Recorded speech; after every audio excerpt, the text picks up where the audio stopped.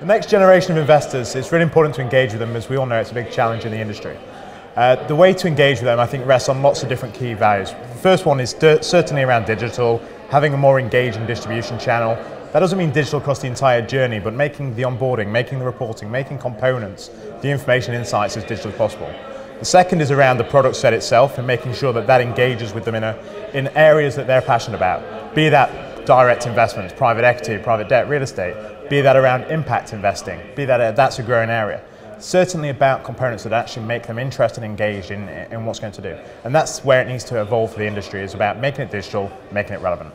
The way that wealth managers and private banks can differentiate themselves is a key question that every CEO should be facing. Is we all know it's a heavily commoditized industry. So as there's the core offering itself, there's no change away. You can't, something that the client feels like is commoditized is very, very difficult to differentiate. So it's the way it's delivered. And that'll be, whether it be, again, with the digital element to it, but it'll also be about the personalization of information. Making sure that if two clients have got the same portfolio, it's actually the way they engage with it, the way they understand and interpret what's there, is actually personalization of information to make relevant to you and how you respond. That'll be key. Second bit, again, it comes back to the products and how you differentiate in areas other than traditional assets. Private assets, by their very, very nature, is an area where clients can differentiate themselves.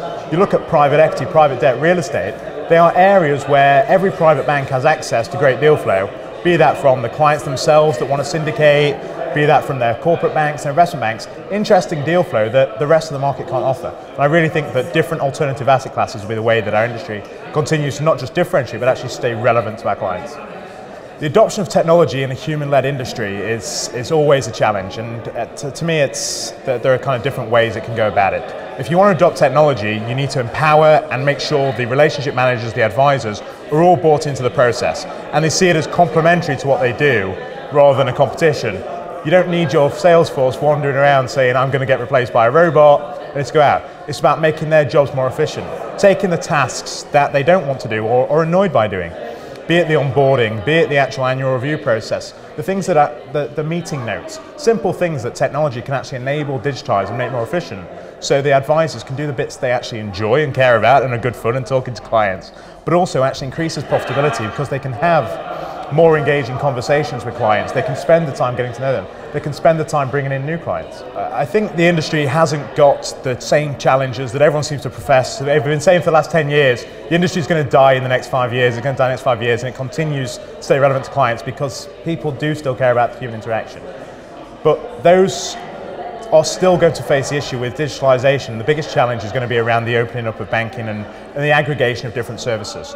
It's no longer just good enough to have your entire product set and be your internal. It's about being open market, being collaborative. And that is the organizations that wake up and say, look, we are actually going to be the relationship with a client, but we will take lending from this bank or lending from that bank and be able to offer and be genuinely open market and open architecture is those that will succeed best. Events like today are very, very useful for us because one, we get to, we're now a vendor to much of the industry. And it's important that you hear the challenges that our clients are facing in an open, frank manner where people are prepared to debate, discuss what's going on with them. Actually listen to them in a different environment that you're ever going to get sat when you're talking to them one-on-one, actually talking and debating between themselves and seeing how the different interpretations have got it. It just creates that open environment where people are willing to discuss. And for us, it's just so important that we understand what are the challenges facing our clients and how us as a technology provider can help service them.